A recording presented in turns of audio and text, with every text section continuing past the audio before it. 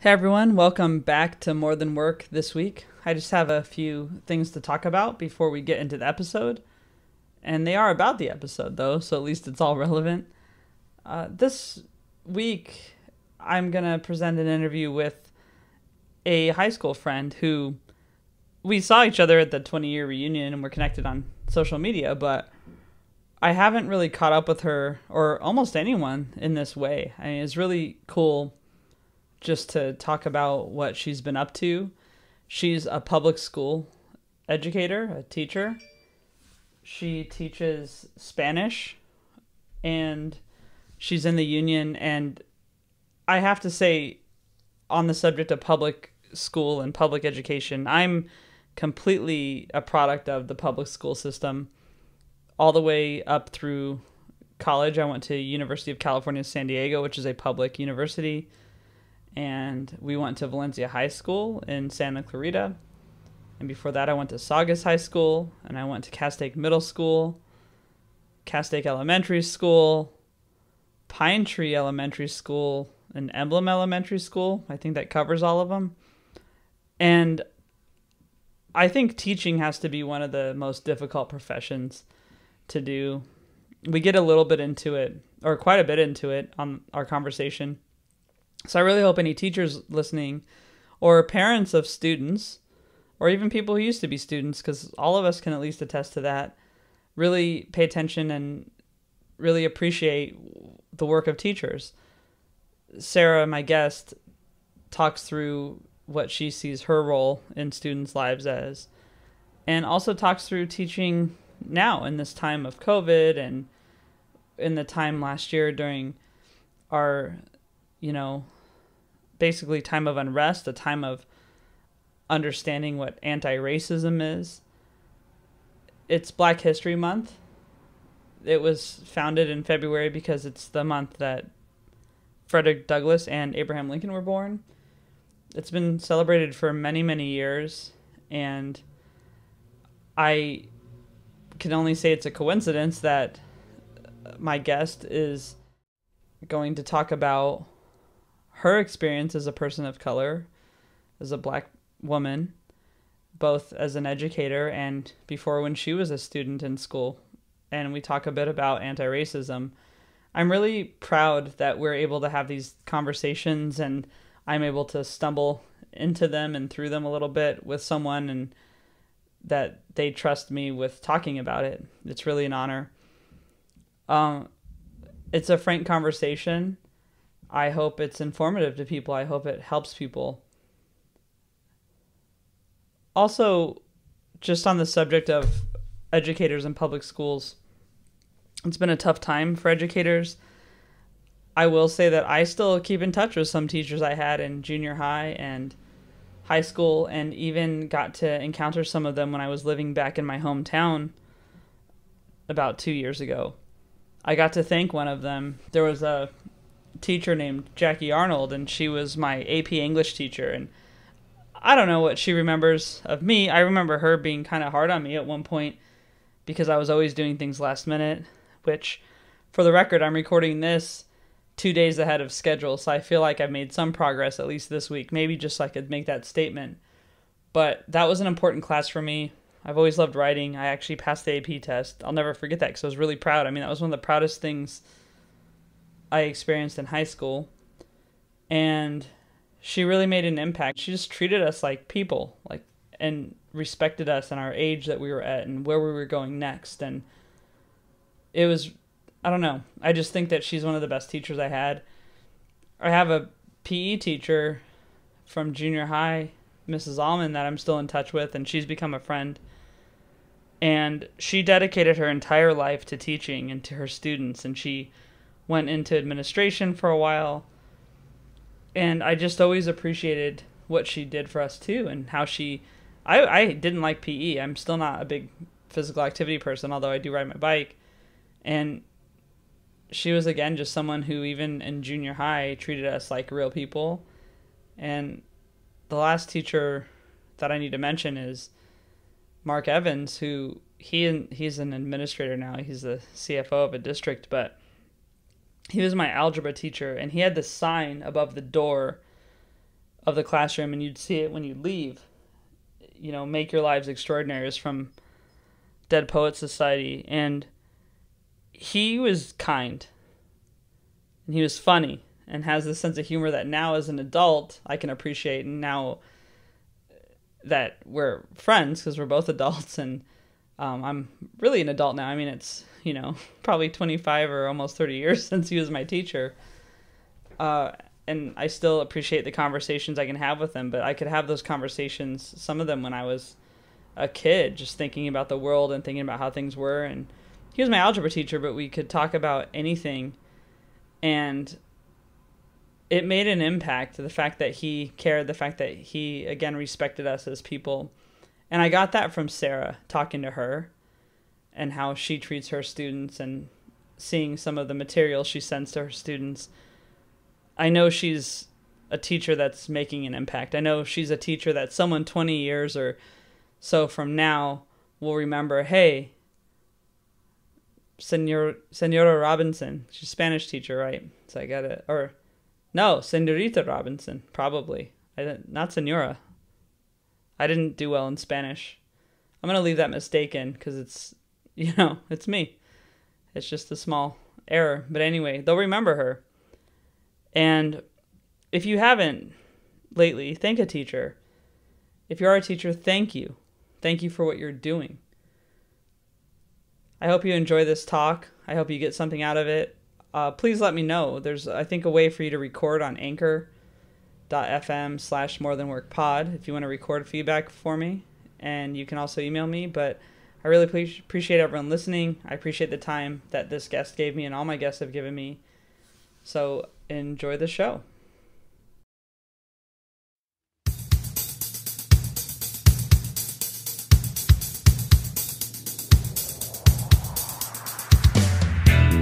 Welcome to More Than Work, the podcast reminding you that your self-worth is defined by more than your job title.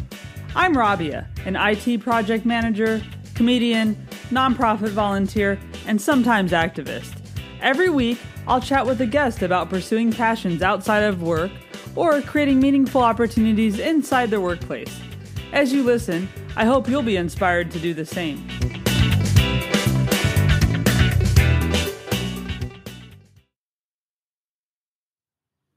Joining me this week is someone I'm really excited to talk to. We actually went to high school together, and now she is a high school teacher, and she's vice president of the Redondo Beach Teachers Association.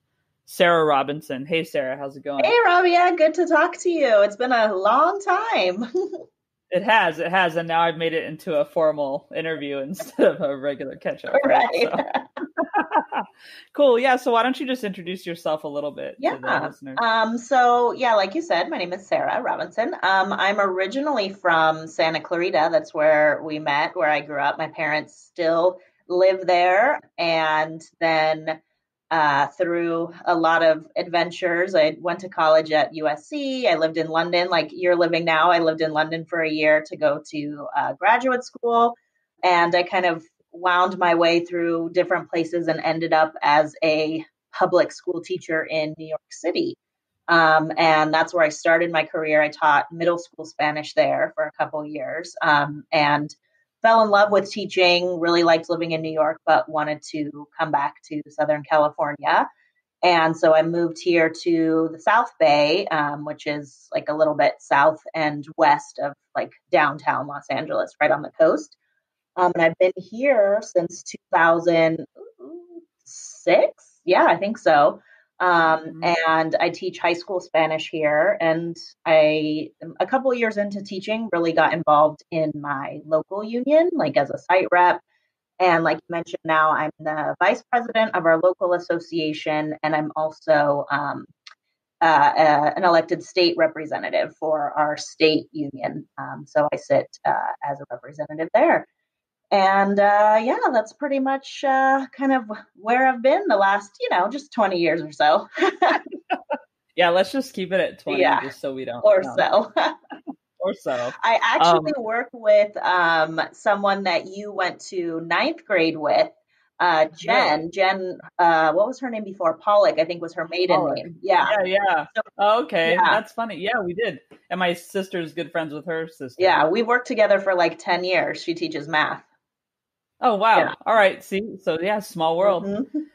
So what's cool, I think, and one reason we're chatting is because I think, first of all, I'm excited to have someone in education on here. I think education, and I'm going to have actually a guest probably after this. So if listeners, maybe you'll catch me in a lie because it could be before this actually airs, but who also was in education before, but now she's running a nonprofit. And what I'm excited to talk to you about is just the fact that because education, the equity or inequity in our society, I think really starts in education.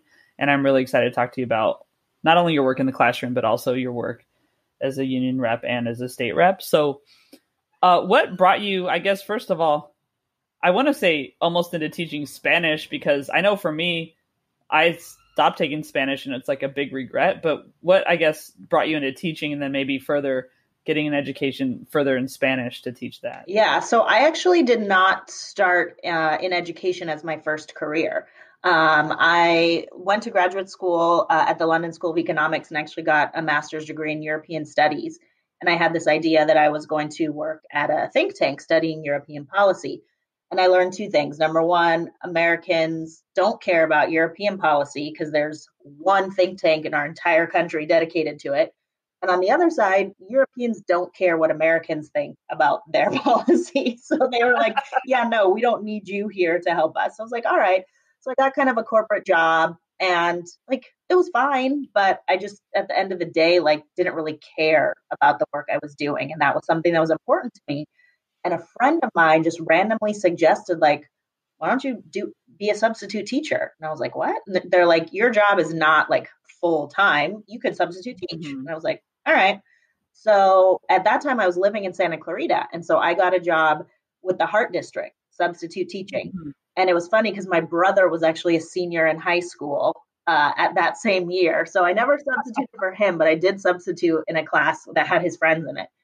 Anyway, like 2 weeks into it, a principal at Canyon High School called me and he's like, we have a Spanish teacher who's going to go on maternity leave. Would you be interested? And I minored in Spanish in college. I studied abroad in Spain. And I was like, okay. And so I met with her like one time and then I was the teacher, for a couple months. I mean, I had no idea what I was doing, but I realized I really liked it. And so I went to the principal after. He's like, we really were happy with the job you did. We have an opening. Would you be interested next year?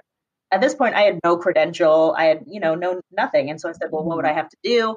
I'd have to get a credential, all this stuff. And at the end of the day, I didn't really want to teach in Santa Clarita. I really didn't want to live there anymore. And so I found this program that's called the New York City Teaching Fellows. That's for people who are career changers or fresh out of college. You commit to 2 years of teaching in New York City public schools anywhere. They subsidize your teaching credential and your master's in education. So I Mm-hmm. applied. I'd never been to New York. I applied, went for my interview. Then they called me and were like, okay, you're accepted. So I moved to New York. And then that's where I started teaching. And they look at your educational experience and see what you're qualified to teach and what are the high needs areas. So my bachelor's degree is in international relations, my master's in European studies. They're like, we don't need history teachers, so we need Spanish. And I was like, okay. So that's kind of how, speaking Spanish has always been important to me, but that's kind of how it became my career too. Huh. Yeah. That's really cool. And it's cool you found a program like you did in New York as well, because a lot of times when education or something is subsidized, it's actually a longer term than 2 years Yeah. too. So, and that can get pretty daunting. So that's awesome. So then with just teaching Spanish and being a teacher for quite a few years now, what's changed for you just from that start where you didn't really have experience teaching and it wasn't something you thought about doing to now? Like what kind of things have you kind of evolved, I guess, in how you teach and what you're doing? I think probably the biggest thing you learn the more years you have is not to worry about small things. When you first Mm-hmm. start out teaching, you're like trying to control everything. Like, oh my God, what if this kid, like, has a hat on and he won't take his hat off? Like, what do I do? How do I, that kind of stuff, or, just little small things. And the more experience you have, you realize like you got to pick your battles. You only have so much time. In some schools on their schedule, you have 45 minutes with the kids or 50 minutes. Are you going to spend 10 minutes talking to a kid about wearing a hat or not, or having a hood on his head? Like that kind of stuff for me is like, that's not important, like, so I think as you develop, you realize that you also, as you become more comfortable in your content, whatever your content is, your kind of planning process can become very streamlined. Like I remember when I first started, I had like binders of like fully written out lesson plans, like a script of like, I will say this, then I will pass out this assignment to kids. They will spend 7 minutes working on it. I will do that, And so now, pre-COVID, obviously, it got to the point where sometimes my lesson plan was like a Post-it note, and it was just like scribbled like this Nice. idea, this idea, this idea, because I already had done them and kind of had it developed in my mind how it would go. Yeah. That's cool. And actually, it's funny just because I can relate that to comedy. Even like I was first writing out my whole thing ahead of time, and it would take for a 5-minute set, which is nothing, it would take about an hour and a half Right. to write out the thing and word for word. And now it's just I'll show you. Actually, I have one here because this is where I do comedy and podcasting and work. I have just a strip of paper with just the Right. ideas. Yeah. Out, Same right? thing. And sometimes less. Yeah. So that's good. So I could teach. Yeah, you're ready to go. Hey, we need substitutes right now. So, and we're distance learning, so you could do it from anywhere. Middle of the night in London, I'm teaching. No, so that's cool. So then, speaking of picking your battles, though, then when you moved back to California and you were teaching, and you moved into high school teaching too, at what point did you then decide to get involved in the union side of things more? So it was probably my second year once I got permanent status, or some people say tenure. We usually don't use tenure in secondary level, but yeah, once I got my permanent status. So I didn't really know a lot about unions. When I was in New York, obviously their union is the New York City Department of Education is the biggest one in the country with over, 1 million students. And so their union, you have a lot of benefits just because there's so many members. Like my health, as a single person, my health benefits were paid for. I got to go to a ton of trainings like right away, and it was all my union. And I worked at a really small, great school, but very small. And so there were lots of extra duties teachers had to do because there was no one to do them. And it was our union rep. She was a very veteran special ed teacher. And when our principal would say like, okay, I need you guys to do this, this, this, this, this, she was always the one who kind of stood up and said like, they only have to be there till 5. You can only do this, whatever, and I knew no differently, but she was always standing up for us. And some people kind of got frustrated by that, but I was like, hey, she's looking out for us. Then fast forward to now I'm in Redondo and I get a flyer in my mailbox about running for a site rep. And I kind of thought about it and I was like, well, I think that could be, something to kind of help out those people who are now newer and, that kind of stuff. So I signed up and, ran a close election, aka my name was on a sheet and there was like, I think 6 spots available and 4 of us ran. So, I was elected and started to learn about how it works and our contract. And then I think I was a site rep for 2 years. And then our president contacted me and I was nervous. She called me and I was like, oh, what's going on? And she said that, she was planning to retire and kind of our vice president was going to move up. And would I be interested in serving as the recording secretary? And I was like, oh, okay. And so I think that was 10, 12 years ago. And since then I've kind of done every kind of position in our union. Right now, I'm the vice president. I'm also the bargaining chair, so I head our negotiations. And then same thing, someone gave me an application of have you thought about being on state council? That's kind of how union work operates since it's mostly volunteer, that we always joke, you have to find your own replacement. So if someone's been doing a job and they're either retiring or they're moving on to something else, they have to find someone else. And so then sometimes you get voluntold hey, we really want you to do this. And it's okay, and then you try it. So that's kind of how up each level I've been moving. Awesome. And I think I like the fact that you seem to have a theme that I'm getting is that you've just been open to having a conversation, open to the idea of seeing yourself in a different position than you were in before. And I'd say that just thinking about you living in Spain and London, Spain, New York. I mean, these are all hard things to do too, just move from city to city. And we grew up, people who don't know Santa Clarita, I mean, it's not the same. It's very similar to what you see on the Santa Clarita Diet, to be honest, on Netflix. I mean, other than the cannibalism, I'd say we didn't experience that per se, but it's very similar to that. But it's a small town, and then you go from these different places. So all that being said, and kind of probably off topic, what have you found as far as the union goes and being on the state level too? Has this changed your perspective on your career overall as a teacher and an educator, and how you even work with students? Like, does that translate at all? Oh, for sure. It's really opened my eyes so much. And it's an experience I wish a lot of my colleagues would have, because as teachers, we do get like super siloed, where you're in your classroom working with your content with your whatever number of kids.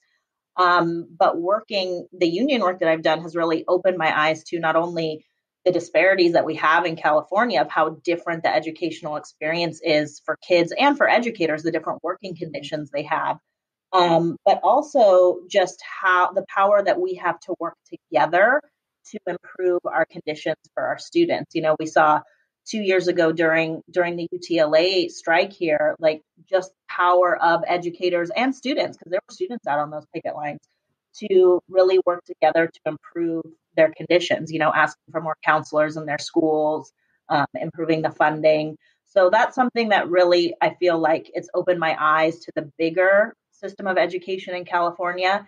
And then I try to use that lens sometimes when I work with my students of, let's not just think about talking about ourselves here in, our small beach community. Like, what else do we need to learn More Than about Work, the podcast reminding you that your self-worth is defined by more than your job title. My language skills, I'm Rabia, and I try to tell an them, IT project manager, you're learning this language to go out and communicate with people, and sometimes activist. Who may be Every different week, than you. I'll chat with a guest about pursuing passions outside of work, or so creating meaningful opportunities inside the workplace. Experience As something you listen, new. So that's something I hope I try you'll to be bring inspired to to do the same. One thing I was just thinking about is there an experience that you had in school, in high school or earlier, that stuck with you, that you were thinking, I'm going to make sure no other student ever has an experience like that now that I'm doing this? Has that happened? Yeah. I mean, I had, obviously, the demographics of the high school where we went, but there were very few Black students in our high school. If I go to count in our senior class, I think there were 2 female Black students, maybe 3. So I was very often the only Black student in my class, for years at a time. And so, it's something as a teenager, you maybe don't always recognize those microaggressions of getting comments like, oh, you're so articulate. Oh, you're so well spoken, or, asking me about my hair and that kind of stuff. And so those are things that I think I didn't really, at the time, they felt just like awkward. As an adult, you kind of realize where that's coming from, as people, who have never had contact with Black people, or, the connotations they have of what a Black person is. I didn't match it. So for them, they had to, let me know that and think that it was something I cared about. So that's something as an adult, I think back, and it's actually interesting because we have a relatively small Black population at my school now. And that's something that I never want them to feel, right? I always want those students to feel that they are valued, that they can go anywhere they want, they can do anything that they want. Well, one thing I noticed, and you shared some information with me that helped me research this chat, and your video. So you created, so let's first of all state, we're still in COVID. Your classes, your school, how long have you guys been out of the classroom? Right March 13th was our last normal day of school. So, on that day I said, hey, students, see you on Monday. And that was the last time I was in person with students. Oh, so bizarre. So that's almost 10 months now. Yeah. So things change. So what you shared with me was a YouTube you created for your students to, I guess, welcome them to the new year. And what I noticed in that video was you talked to them like adults. You didn't talk to them like they were kids, and which is really important but you also talk to them about respect for themselves and for others and things like that. And so can you just talk a little bit about your approach to teaching and what you consider your relationship to your students to be? And you already spoke a little bit about like you want them to know they can go anywhere and do anything. Yeah. So I did start teaching middle school, and I realized after 2 years that that was not a good fit for my personality, because I'm pretty sarcastic, and middle school kids, you have to walk that balance where they still need a little of the kind of like elementary school mom type coddling. But also, especially in New York, like a 12-year-old in New York is like kind of like a 16-year-old West Coast kid. So it's like, it was a tough balance. So I was like, this isn't for me. So then I moved to high school, which is a better fit. Yeah, I would say that my kind of philosophy when I work with students is, you're right. I do, in a lot of ways, try to talk to them like adults, and I think that's important because I think a lot of times people underestimate teenagers, and they think that, they don't know how to form opinions, and, they can't make decisions, which is not true. I'm constantly amazed by the stuff that my students come up with. Now, the other side is, yes, they are still teenagers, and sometimes their brains are not fully developed, and you have to guide them through thinking through their actions and like what are the consequences. But I do try to treat them in that way, and I think I try to let kids know that I'm always there for them, whether it's academically or not. If they are having issues and they need someone to talk to. One of my first couple of years at Redondo, I had a student who was pregnant, and Oh, she wow. came to me and said, like, I don't know what to do. Like, and actually the father was also a student of mine. And, Mm, so I kind of realized in that moment, and that was still earlier in my career, probably like in my first 5 years, that like that's an important part of my job. Is like, it wasn't my job to tell her what to do. It was my job to listen to her and kind of give her options, and support her in what her choice was. So that's something I try to do. And I think probably the biggest thing is I try to show my students that there's a world beyond them, and to mm, help them connect with that in whatever way is like important to them. For some kids, they're socially active. Some kids, like, they're really into, like culture and social media. And I try and, connect them to things they might like that broadens their horizon. So that's, I think, an important part of my teaching philosophy is just opening their eyes to things they might not have seen before. mm-hmm. That's cool. And I remember, and it depends on what people's home life is like during high school and, or even like their friend circles. But yeah, there were some teachers that you just kind of connect with differently and you do seek out. And it's same as an adult, I guess, and work and stuff. But yeah, it's an important relationship that I don't think is valued as much as it should be. Yeah, and I think Um, I'm a little bit different too. Like, there are some of my colleagues who are very close to the kids, and it's more like a personal relationship. I call them the huggers, like, who they'll see the yeah, kids and yeah. they hug and they chit chat with them. Like, I'm not like that. I'm not going to get in there and gossip with you and be like, what are you guys doing this weekend? Like, Mm, that's not my role. Like, I'll support you and I'll, be happy for you, but I'm not going to get myself in there. But if it's something serious, 100% I'm there, to help you. So I try and yeah. maintain those boundaries. Yeah, it's healthy boundaries. Well, yeah, and yeah, you have. I'm just thinking of other stuff, but yes, you have to have boundaries with students for sure, and Yeah. that's good. I mean, it's good you as a person know how to do that as well. And I'm sure it's hard because if you don't, I mean, and you see certain things happen, it's really hard. Yeah. Yeah. So that all brings me then to the last year, which um you did talk about. Now we talked a little bit about in high school, and yeah, I'm not surprised to hear at all what your experience was, and having become more aware of even the word anti-racist rather than just saying I'm not racist Mhm. versus being anti-racist. And that's something, admittedly, and not something I'm proud of, but I'll say I've never thought of myself as racist at all, but I certainly know I haven't been anti-racist. Right. And it's just kind of a thing where a lot of people had to learn a lot, and I don't think a lot of people admit it, but we've had to. But as an educator, dealing with these really tough things this year, and just thinking about, I don't know how a kid was processing everything. I know as an adult it was very hard to process.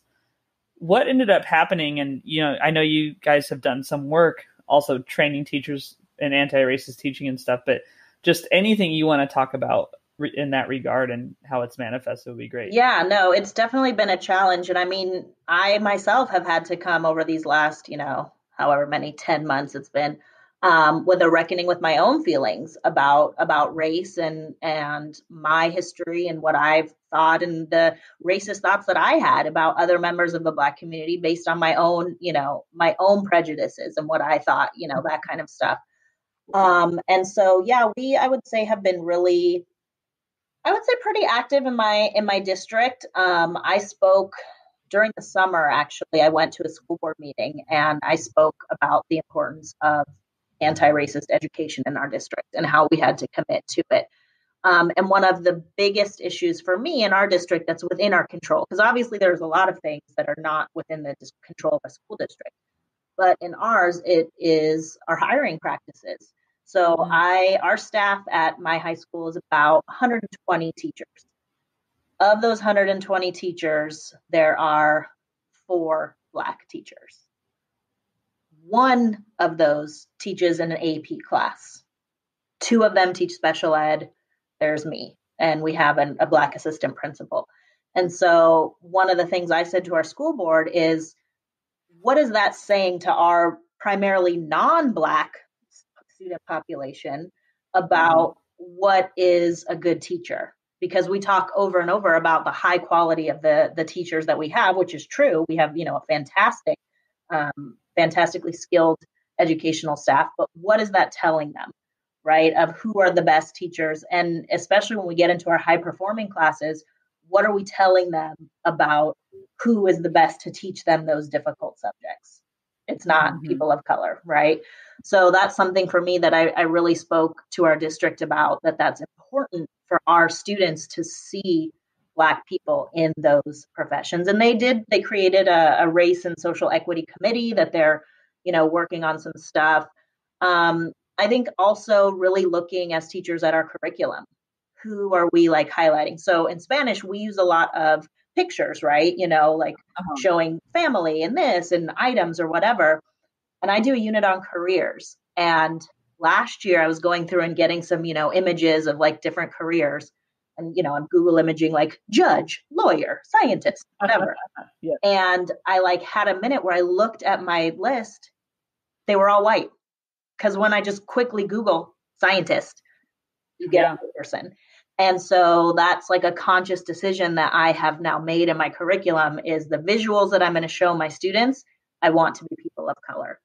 And so it's kind of some small changes, our English department has really blown up their curriculum and they're really trying to incorporate, you don't just have to read To Kill a Mockingbird when you teach about racism, there's other stuff you can read. And so they've really, taken a dive into that and trying to diversify their curriculum. So, there's lots of different things. I think sometimes people get caught up in oh my God, anti-racism is this huge thing and I can't control this whole system.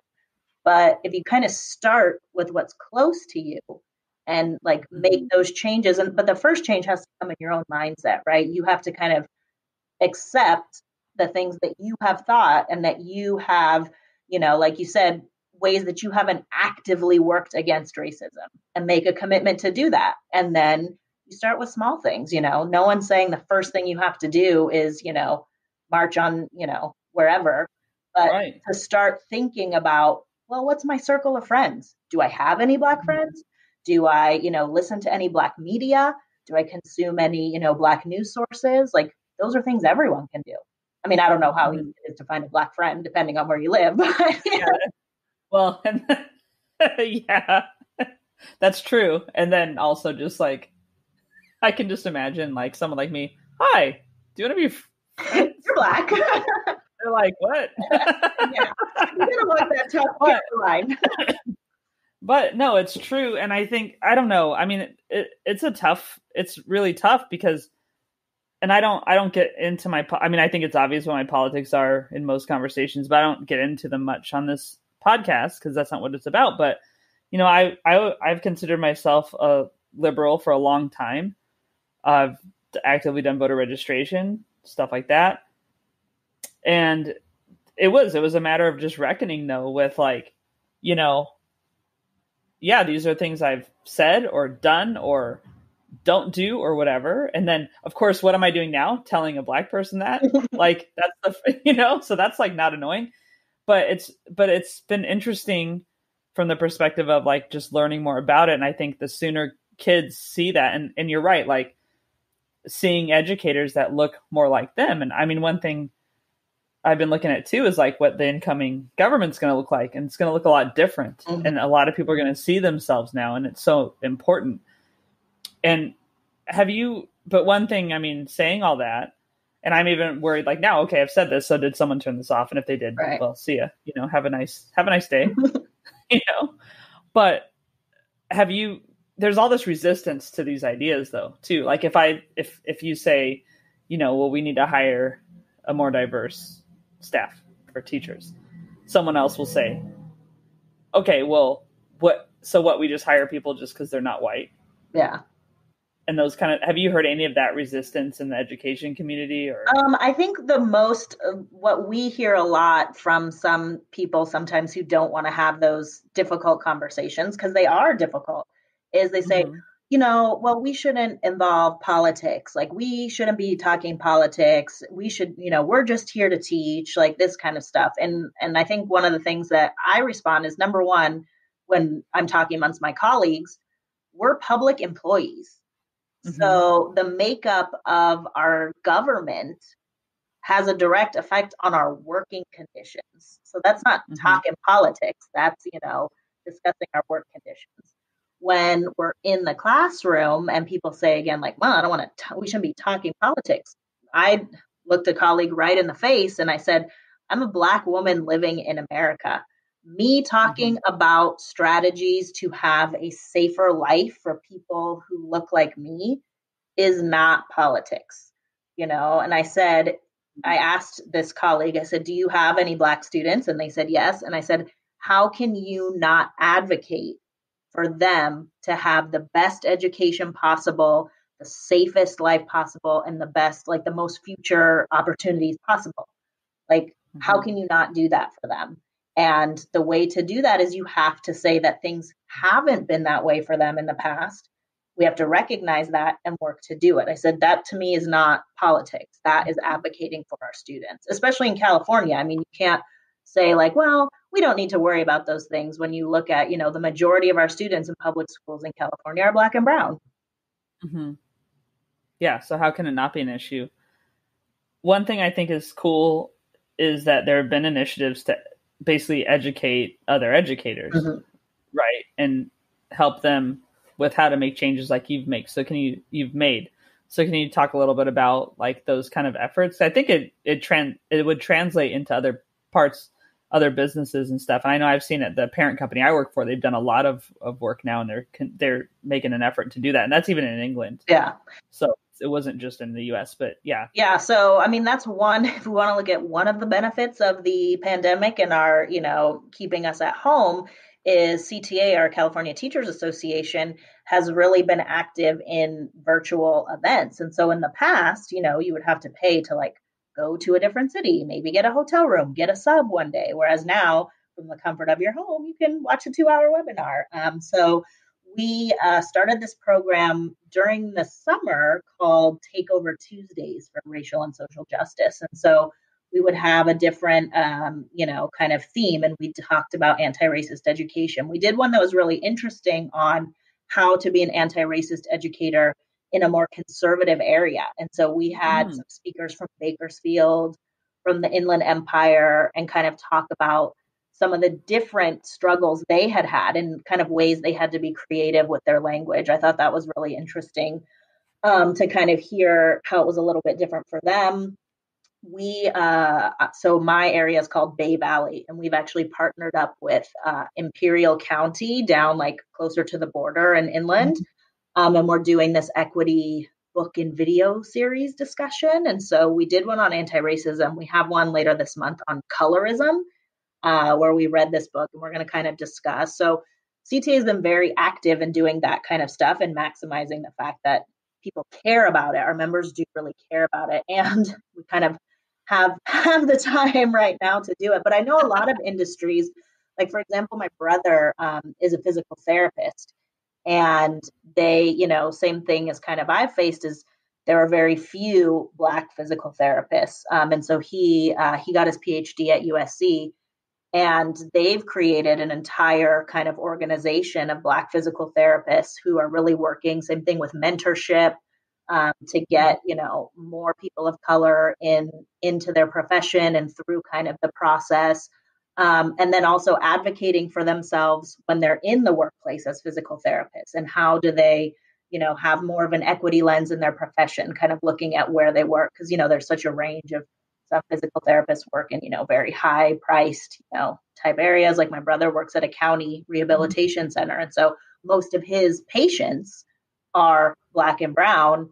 And so, they kind of work to be sure they provide the best care, whoever the patient is. So, yeah, I think a lot of other industries are kind of taking those steps and really looking at, what are our internal practices? What does that say about us? If everyone who's on the executive suite looks like, a white male, what does that say? Yeah. Yeah. And it is, I don't want to, the word funny. It's funny, like, peculiar that sometimes there's resistance to these ideas, because in any case, when you get more perspectives, you end up with better ideas. That's it. And if, like you said, if the perspectives, well, you didn't say this, but like you said, if everyone's the same color and gender on a board, you're going to get that perspective. And that's the only one you're going to get. And you're probably not going to get very diverse as far as ideas go, either, right? So it's just been a learning, over time. I think that people are starting to come to, and, there's different ways of doing it, setting quotas and stuff, but it's also just really like deciding that for your business or for your school or whatever, that's important to you. Yeah. Well, right? Or like sometimes it just makes business sense. Like how many fashion companies have we seen over the last couple of years that have like put out a product that instantly people, are boycotting and protesting. And you look at it and you're like, if you would have just had one Black person in the room, they would have told you that monkey sweater is not going to work, or, that weird, one of them, like the weird face covering or something, like, yes, people would have said no. Nike, actually, I use this in my class, is Nike produced this shoe. This was like 2 years ago, I think. And it was supposed to it was after the hurricanes, and it was supposed to honor Puerto Rico and like their heritage and tradition and all this stuff. And the design that they put on the shoe is actually a traditional Panamanian craft called a mola. And I show my students, because we do a big unit about Panama, because I lived there for years and I love it. And so that's what I teach them about. And so I put it up and I showed them, and I just showed them like the title that like, oh, Nike has the shoe honoring Puerto Rico. And I asked them, I was like, what seems wrong here? And they're like, isn't that craft from Panama? And I was like, yeah. I was like, that's the problem. You guys now all know that after, your high school students in my Spanish class. This means that Nike, a bajillion-dollar company, didn't have one person who knew enough about traditions of Latin America to be like, FYI, that's not Puerto Rican. Yeah. Oh my God. It's so embarrassing, too. So in my day job, like I work mostly on websites. And so there was this icon used to represent something, right, to click on a website, but it had these like two squiggly lines that were separated, but I didn't know, but someone in QA realized that looks like a Nazi symbolism that was used, but like for the SS, but it wasn't like the swastika that, I mean, those little like kind of like lightning bolts kind of one. Yeah. And he's like, hey, Robbie, I don't know if I should even put a ticket in for this. I'm very uncomfortable. And I look it up, so I'm sure my work search history is great now. Right. But even that, I mean, it was like, fine. Maybe no one from Germany would go on that site ever or something. And he happened to know because he had been there at some point, kind of similar to you with the Panama thing. And it is interesting. I mean, and you do lose those perspectives for sure. But yeah, didn't Gucci do some shoes too? Yeah. I know that one really was like, I just couldn't even believe. Yeah. No, so that's cool. And as far as like have you gotten feedback from students, or have you seen anything? Yeah, just has there been any indication from students like about the work you guys have been doing, the changes you guys have been trying to make? Like, are they aware of it, or are they just kind of? I don't know how many of them are aware. I mean, obviously they are aware of the discussions that have happened. You know, a lot of them saw me on the school board, you know, because those are public meetings.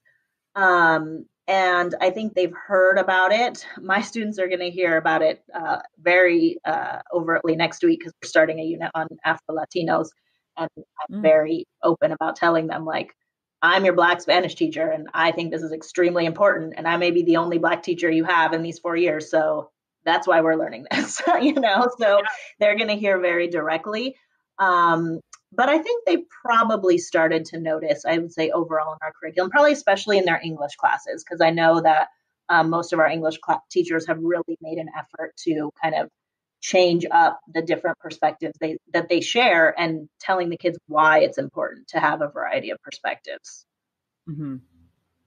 And did any of this work start before George Floyd and Breonna Taylor and people like that, or do you feel like that was really the catalyst for I it, think even for you? that was really the catalyst. That was the cat. I mean, we started a little bit. I actually, based on our outgoing administration, um, Mm-hmm. we had talked a lot about, because I previous to that I have do a unit on El Salvador, and we read this book about El Salvador and we talk about the culture and everything. And when he made those comments about, you know, like the shithole countries, and was referring to that, you know, I really made a point to my students to talk about, like, you have been spending the last couple of months learning about El Salvador. Luckily enough, we have, you know, a lot of pupuserias here in the South Bay that they went to restaurants and talked to people who work there and that kind of stuff. And I was like, you've seen, you know, how great those people are. Like at one restaurant, they invited my students into the kitchen and were like showing them how to make pupusas and stuff. And I said, you've seen how warm these people are. You've learned about their difficult history and what they've had to overcome. And so when you hear anyone, whether it's your parent or a coworker or the president of the United States, like speaking badly about these people and telling lies, it's your job to speak up. And that was, I think, the first time. And that was in, like, what was that, like 2017 or 18, maybe, when he said Yeah. that I kind of made a specific commitment to be like, wait a minute, I need to kind of address these things. But yeah, obviously, the events over the summer with George Floyd, and for me, the with Breonna Taylor was what was the Mm-hmm. strongest one for me. That I was like, I cannot teach the same as I did before, and I know a lot of my colleagues have really felt that way too. Yeah. Yeah. I mean, it was just, I think the only positive outcome of all that, of people losing their lives, was that it did, I think, wake quite a few people up Mm-hmm. who even innocuously might have been, or thinking they were being innocuous in their racism attitudes, and then also just changing education and how we manage at work and everything. Um, so one thing I think that's cool that you just talked about now is you have your students go out in the community and meet people from different, I guess, Latin countries, and I don't know the right. Now I'm like, oh, am I right? Are they Latin American? They are, yeah. Good, good, I got it right. Yeah, it sounds like, oh gosh, geography. So, and I think, does that partly come from just the fact that you have traveled and lived other places, and how does Yeah, that I think impact you so. in I your mean, life? we do that at all of our levels where they have to, we call it CPR, cultural participation and research, where they have to kind of get out and do something. And um, I added, so I teach a Spanish 4 course that didn't exist before. And so I've developed it.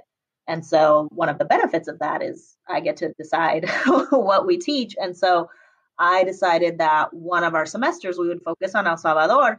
Number one, because, you know, it has a huge impact on our community here in Los Angeles. You know, the amount of immigration that has happened between the U.S. and El Salvador, and also, you know, it doesn't get talked about a lot. And so I found this novel that talks about the creation of the Mara Salvatrucha, the gang, and it also has a love story involved. But I teach it because, especially again with the words of our previous president, this idea that, you know, everyone from El Salvador is a gang member who's like coming to murder you, which is not factually true. And this book shows like actually the gang started here in Los Angeles and was then exported to Central America.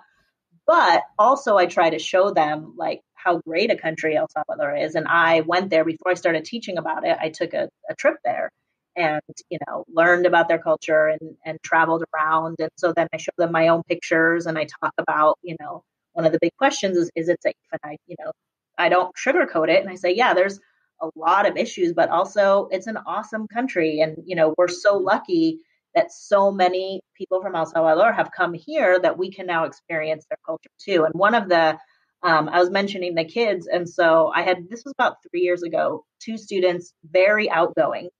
Their Spanish was pretty good. I mean, not great, but they had no fear to talk to anyone in Spanish. They would just go out. And so they went to a little pupuseria. And I always tell them when they go to the restaurant, I'm like, speak in Spanish, talk to the people, tell them you're there for a project. They'll love to help you. And that's what they did. And this like older lady and her husband who ran this little restaurant, it wasn't very busy. They brought them back in. They're making a video of them making pupusas all in Spanish. They're like dancing in the kitchen, like that kind of stuff. And then in part of the project, they have to like write a reflection. What did you learn? How did this go? Whatever. And like, I still have a picture of what they wrote because they talked about like, I didn't know anything about El Salvador before. All I'd heard was bad stuff.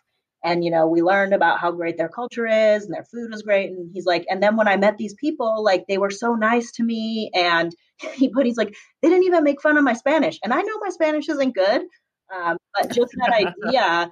And I try to tell them that I was like, when you get out in the world and you're speaking Spanish with people, no one is going to say like, that verb was in the preterite and it should have been in the imperfect. I'm not going to talk to you anymore. I was like, no, they'll be just really happy that you're making the effort to talk to them in their language, So that's what I try and get them to do when they're out, in the community is like, try it. Speak in Spanish. What's the worst that can happen? Yeah. And that's interesting because so I work with a lot of guys from Argentina and women, but mostly men actually. We're in IT. So yeah.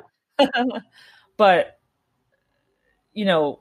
people that I work with, they'll become self-conscious of their English and they speak fine English. There's nothing wrong with it, but maybe it might take a second or a word will be wrong. But I think a lot of people have been so trained that if they don't speak perfect English, they're going to be considered less than. And that's the fault, I think, of a lot of it has to do with American culture. But it's true. Like if you make an effort to speak in another language, you don't really get made fun of. I'd say maybe in Paris, it's a little bit different. Probably.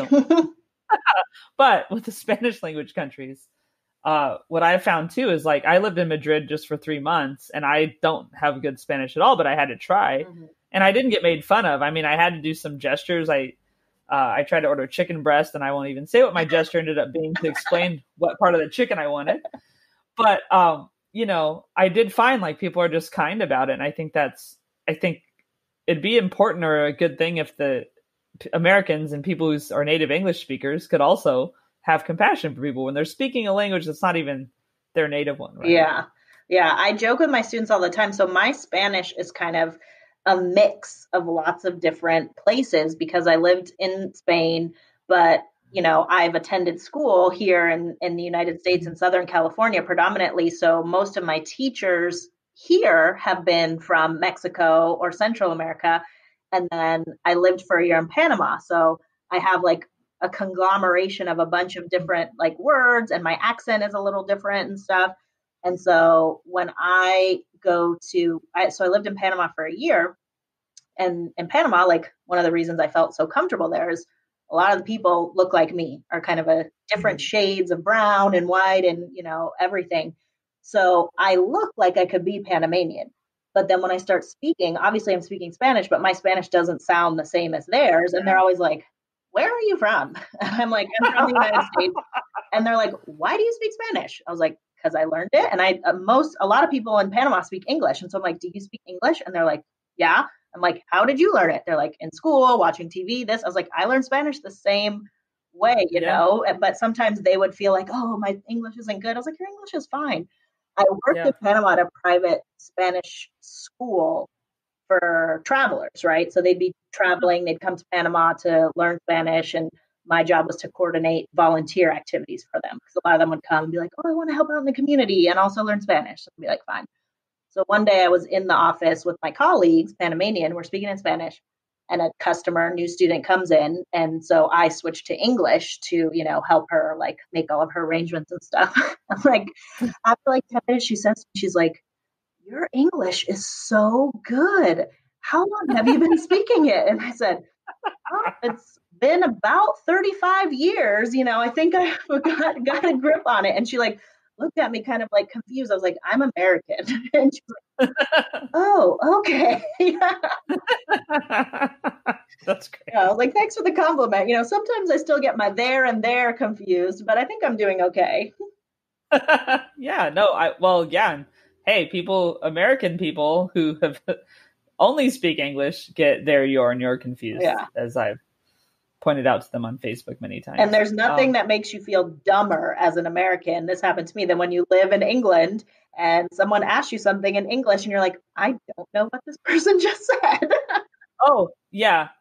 Yeah. So, like, the word pants means underwear here. So one time I went into a store, and I've tried to work this into comedy and it just doesn't work that well, but I really did. I went in and said, oh, hey, I need some gray pants. And they looked at me like, why are you? And it's like, no, I didn't want gray underwear, which is a specific request. I really wanted like trousers. And I had to figure out why the lady looked at me so strangely. And kind of, she was almost offended. Like I just came in this loud American asking for underwear, hey, I need underwear. Great. But yeah, so then they use a lot of words here. I look things up actually sometimes. Yeah, I had to learn what a fortnight was when I was there because I didn't know that, and I was in one of my classes and they were doing the like orientation. They're like, oh yeah, we're gonna have these review sessions fortnightly, and I thought to myself, when is that? I don't know how often. Yeah, like okay, Shakespeare. Yeah. Right? I know. I'm in a graduate level course. And I don't know what this guy is saying. Yeah, no, it's interesting. I mean, you definitely have to learn a different version of English over here. Which, yeah, it's nice actually that you understand about that.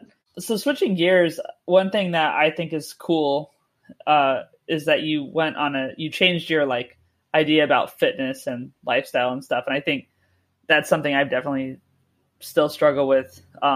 And I have different friends who are in different stages of that. So just if you want to talk a little bit about outside of work and your activism and everything within the union, maybe just like personally, can you talk a little bit about that? Sure. Yeah. So I mentioned I went to Panama for a year and I kind of had a little like, I went there because I was just not happy in my life. I wanted to change, blah, blah, blah. And I had an interaction with a guy that I was in a relationship with who made a comment about my weight. And, it kind of stuck with me kind of in the way where part of you is like, F you, dude, I'm a strong woman. I can be however I want. But then also part of you is like, oh, you're not exactly wrong, And anyway, I came back and I was like, I need to make some changes, For me, like the food side of it was pretty easy. And I mean, don't mean easy, but I always had a really good diet. I just ate too much food. So I just kind of had to do a better job of like monitoring that, which I did. Now, it wasn't always easy. As a teacher, there are, you walk into the staff room and it's like, oh, cookie buffet at 8 a.m. Of course I need that, Oh, leftover pizza from this team's banquet? Sure. I need a post-lunch snack, that kind of stuff. So you have to use a little willpower. But the other side, the fitness, like, it had never really been a part of my like lifestyle. I wasn't a workout person. I'd had some kind of not positive experiences with kind of group exercise classes like in college and in my early 20s where, being the biggest person there is not always comfortable, or a teacher who, doesn't believe in like modifications, so I wasn't really into it. And so I realized I needed to make some changes. I was doing like walking and running, whatever. And then one of my colleagues was like, hey, we've got this local studio. They're going to do a free spin class for all of us teachers. Like, come on, it'll be great. And I was like, okay, I'll try it, And I went and I thought I was going to have a heart attack, like on the bike. I was like, I don't want my colleagues to just see me die and then like have my principal have to like lift me up off the floor. But I survived. And at the end of the class, they raffled off a free month of classes. I won. And so I was like, okay, great. So I'm going to have to do this. And so I was like, okay, I'm going to keep going. And after like the fifth class, like I was hooked. And it was a local studio called Fit On Studios. And this is like 7 years ago, maybe now. Owned by two women, and I started going, and everyone was just so supportive. There were different types of people there: men, women, old, young. They had different types of classes. They had bar classes, so I started taking bar classes. They had a teacher who was getting her yoga certification, so she gave some yoga classes. So I really just started, doing that. And, then you start to see the physical changes too. But for me, it was more first those kind of mental and physical changes in terms of like, wow, I'm feeling stronger. And so I started doing yoga also, and I kind of started to look at my body in a different way, right? Because it's like, oh wait, I can't do this one thing, but it's not about can I do this? It's like, oh, let me keep practicing this. Oh, wow, I can kind of lift this more than I could before. Or like, wow, this pose is kind of good for me. Like this feels strong, whatever. And so just kind of looking at your body in a different way. And, it started giving me confidence. And I had never, like in the fitness zone, had never had confidence before. And so I just kept going and, taking different classes that really challenged me. I took a couple of these boot camp classes that I never would have like in a million years done. But I also realized like I made judgments about people who would do that type of class. Like this boot camp class I did was taught by this woman named Marie, who's like this Swedish woman. She's like 5'11", just like muscle to the max, like long blonde hair and like, wearing tight outfits. And you make a judgment of like, this lady's not going to help me, or she's going to think I'm too fat and slow and this, whatever. Couldn't have been, more wrong. She was just the best coach and supported me through the whole thing, and really had like a positive impact on me to the point where I was like, I hate you because this workout is so hard, but I also love you because you are really, trying to help me reach my goals. So yeah, I kept, I was there all the time. Sadly, due to COVID, they've closed now. But I've continued. I got my Peloton, so I'm here, doing that. But yeah, if you would have asked me like probably 6 years ago, if I could ever picture myself where like my fitness routine was one of the most important like things in my schedule, I would have been like, I don't know who you were talking about because that's not Sarah. Yeah. But now it is, Yeah. So for you, it was just really about being disciplined about working out. Yeah. And I think also I started to look at it not as like a punishment. I think I had that in the past before of like, I have to punish myself because I'm fat. And, and if I like feel terrible after working out, like, okay, that's good. Or like, ooh, I had a slice of cake, got to go run. Yeah, that. But now, like the exercise is like almost my treat of like, oh God, I've got to get through these 4 Zoom meetings. Then I can go do my workout, So it's almost like a treat now. And it's something I look forward to. It's, it lets me like zone out. I'm just like, I'm going to just listen to this music that's on this class and, just go with it. Yeah. Well, yeah. And the Peloton, actually, that's funny. My friends got one. Well, like many people, actually, 2 of my friends got one over the last year. And some of them were on Strava together. So it's funny to see like the classes they go to. They actually sound fun. I'm like, oh, I'm kind of like listening to a podcast riding around the park. Maybe I should start listening to Cher. It's funny, to each their own. I have a good friend. And so we did kind of a running thing when we were preparing. I did a half marathon.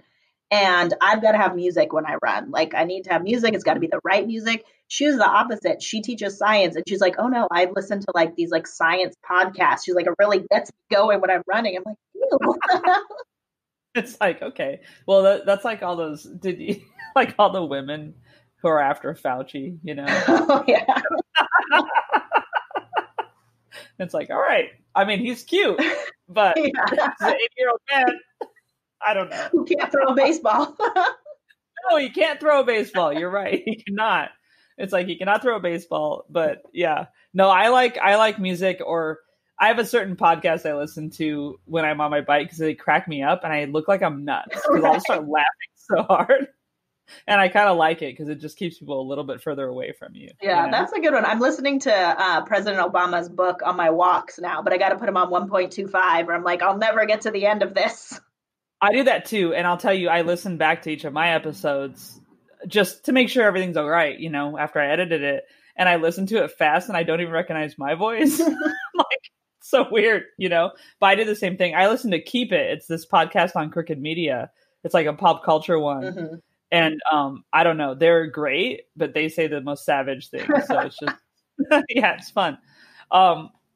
That's cool. And yeah, the book on tape. So just, I don't know, you're an educator, so maybe I'll say you know more about reading and the importance of it. But also, like, do you find, I haven't done that yet. And I know a lot of people like books on tape. I'm one of those purists who says you need to read it. I'm not so pure. It has to be a paper book. I use Kindle. But what do you think of books on audiobooks? I'm not reading? a huge audiobook proponent. This one, President Obama's, is actually, I think, only the second one I've actually listened to, and I chose it just because he's narrating it. So I'm like, oh, I want to hear him talk for like 19 hours. But yeah, I'm not an audiobook fan. I mean, I think it's good. To me, it's not the same as reading. Like, to me, I put audiobooks and podcasts in the same, like thing. Like, yeah, they're great information.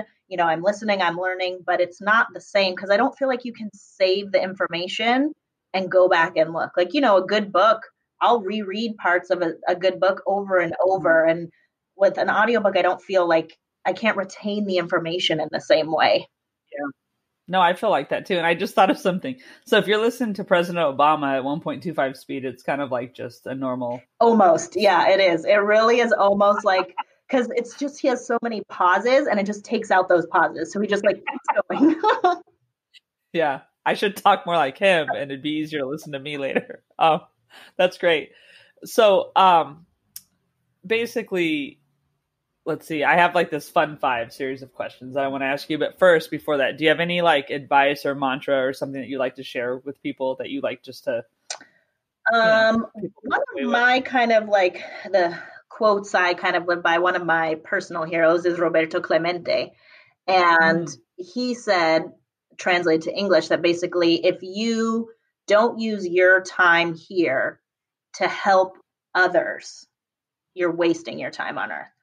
And so that's something that I go back to a lot, is like, what am I doing to help others? And whether it's something small, something big, he in his life did things from just inviting Latin players over to his house for dinner when they were, visiting from on the opposite team, to, eventually he gave his life trying to help victims of the earthquake in Nicaragua. But just that idea of like, what are you doing with your life if you're not trying to help others? Huh, that's great. And in Spanish, do you? Si no ayudas a los que vienes detrás de ti, estás malgastando tu tiempo en la tierra. Cool. All right. Thank you. So the fun 5. What is the oldest T-shirt you have and still wear? Ooh, and still wear? Let's see. Probably I have one from college that is my like graduation year, class of 2001, that I still can't part with. I pull it out sometimes and it's like a double XL, but I still wear it.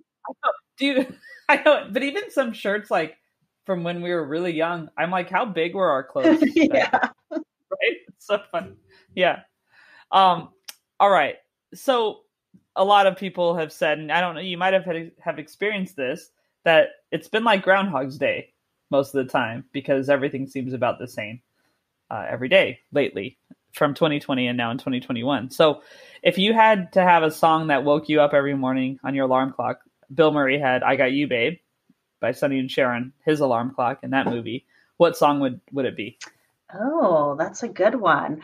Well, I might go nostalgic because my dad, when we were kids, used to sing Wake Up Everybody by Curtis Mayfield. Like part of it, he'd only sing like, wake up everybody, get your children in bed. So I might go with that just for like nostalgia purposes. Oh, that's nice. Yeah, that's cool. All right, this one's just super important. Okay. Coffee or tea or neither?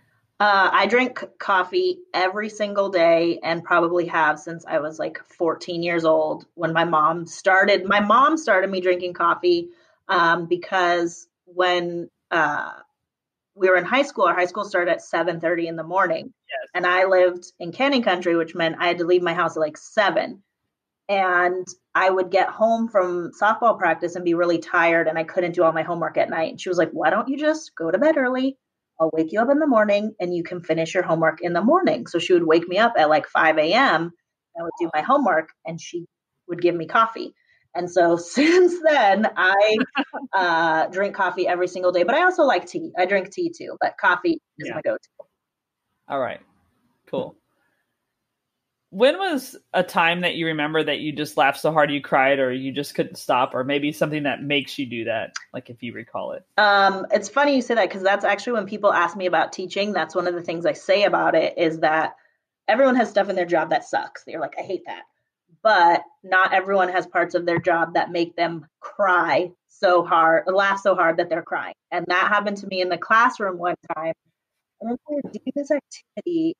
It was like kids were doing like these little acrostic poems with other kids' names in class. So like you would have filled out a little survey of like things you like, your favorite color, whatever, and then you'd give it to me. And now I'm writing a little poem about Rabia with like R, Rubia because you're blonde, whatever. Hmm. And this girl was working on it, and one kid had said that they liked cats, so she was writing it, and then she was drawing a little cat, and she called me over, and she was like, "Senorita, what do you think about this cat? I think it looks kind of like a devil." I looked at it, and it was like the worst drawing of a cat I had ever seen. Like it was so bad, and I was trying to hold it in. I was like, "Oh, fine," and she looks at me just with like an earnest face. She's like, "It's okay to laugh. It's terrible." And I just started laughing so hard. And then I was crying. And then other kids were like, "Why are you laughing?" And then she's showing the picture. And other kids, some of them tried to be nice too. They're like, "It's not so bad." And then other kids are like, "No, that's terrible. You can't give it to her." Like, I just could not stop. Like, I had to go outside and be like, "I can't look at you guys right now because I'm laughing so hard." Yeah. That's awesome. That's fun. Yeah. I wonder if she just like never like she's afraid of picturing it or Maybe. something. I hope I didn't scar her as an artist for life. But yeah, it was rough. That's cool. All right, and my last one. Who inspires you right now? um, I would say definitely some of my students inspire me right now. Just like hearing some of the stuff that they're having to deal with, on their own at home, whether it's, a difficult family economic situation, or, they're just struggling of not being able to spend time with their friends, not being able to, those kids who are seniors who are, going to miss all of that stuff, but Mhm. they're really still trying and they're trying to make the best of it. And so they're the ones who inspire me to like keep trying my best because there are definitely days where I'm just like, let me just give them this worksheet. I don't want to do this, but Yeah. I'm trying to do the best for them. So yeah, they're definitely inspiring me these days. And really just, the stuff that they're going through and hearing the stuff that's important to them. Just the other day we had a question in class of like, what are your wishes for the next 4 years? And, to Mm, hear what they're saying is inspirational. So yeah, they're definitely keeping me going. that's awesome. All right, is there anything you want to say as a last thing at all or promote? Um, no, I would just say to all of your listeners out there to support public education in any way that you can, whether it's supporting teachers, whether it's talking to your kids about how important public education is. Um, I just think that that is something like we don't need pats on the back, right? We don't need like a little like, "You're the best teacher" sticker, like we really need people to value our profession and public education as a whole, like they value Wall Street and the stock market and that kind of Mhm. stuff. So that's just what I'd say is tell a public educator that you appreciate the work that they do. Great. Yeah, and I hope some are listening too and get to hear about the inspiring things you're doing outside of the classroom. Well, Sarah, this has been really awesome. So thank you so much for joining me and talking through some of the tougher things through. I appreciate it. It's been so great. I was so excited to hear from you, and it's been really cool. Such a great opportunity.